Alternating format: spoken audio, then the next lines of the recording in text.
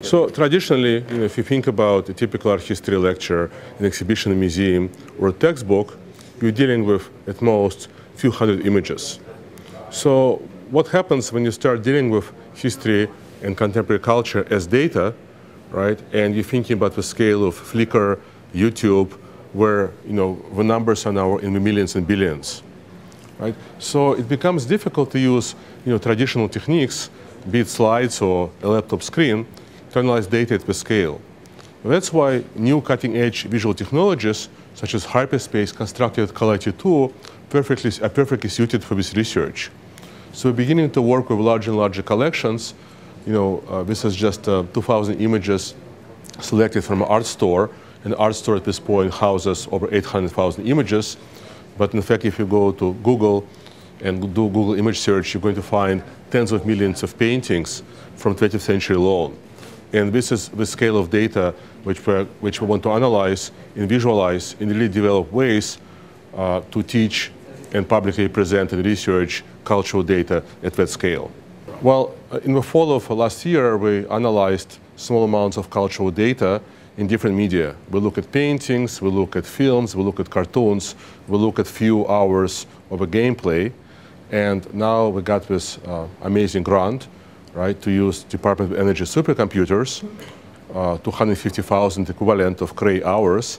So this will allow us for the first time, in the kind of history of human culture and human media, to analyze millions and millions of cultural records, to be able to discover the patterns in human cultural activity, dynamics, people playing games, and so on and so forth, which we never saw before. So here you're looking at the graph of gameplay, which we created. The game in question is Res, released by Sony a few years ago. We've done computer analysis of a video of what happens on the screen, and we're able to extract different types of activities which happen when a player engages with a game. So in this case, different colors correspond to different modes, right? Or as I said, different activities. So for the first time, we're able to analyze temporal patterns of gameplay. Here's a legend. So as you can see, we can extract about half a dozen different types of activities, playing, going up to the next level, getting upgrades, and so on and so forth. So this is an example of a small-scale case study we have done in the fall of 2008, leading to our application, which we received to use Department of Energy supercomputers, which will allow us to analyze millions of art history images, thousands of feature films, animations, so on. So in this case, I wanted just to test if our ideas are going to work.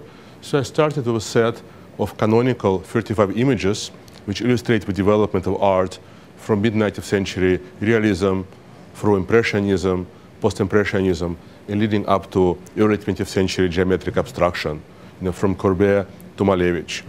So what you're seeing here is one of these paintings and different graphs which show you kind of different visual parameters, different visual qualities of these paintings automatically extracted by a computer. And then on this side, you get different graphs where you can see this painting in the context of a larger set, right? So for example, on this graph on the left, you see a kind of trend line, right, which goes through all these paintings based on the analysis of very formal properties, things like color, grayscale, contrast, orientation of lines. And as you can see, the line quite convincingly corresponds to at least what in my mind I imagine when I think about this development from realism to modernism. Around 1870, things are going to get faster, and around 1905, the speed of cultural evolution increases quite dramatically. And the red dot, where it corresponds to this particular painting, so you can see how different or how similar this painting is to the whole set. On this graph at the bottom, we plotted separately with different parameters. So the lines of different colors correspond to different visual parameters which we analyzed, again, color, grayscale, saturation, hue. And here we see that like in any scientific research, you start with particular hypothesis, and not all your hypotheses are going to be confirmed. So originally I thought that as I move from Courbet to Mondrian and Malevich, all these numbers are going to go up.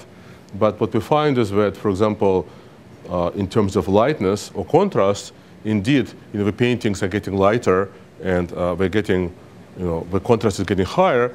But to my surprise, they're not getting more saturated. And that's because in this particular image set, when you move to kind of modernist abstraction, the paintings actually feature lots of white, right? So you can see how by doing this science-like kind of hypothesis testing, it kind of gives you a different way to look at history of art.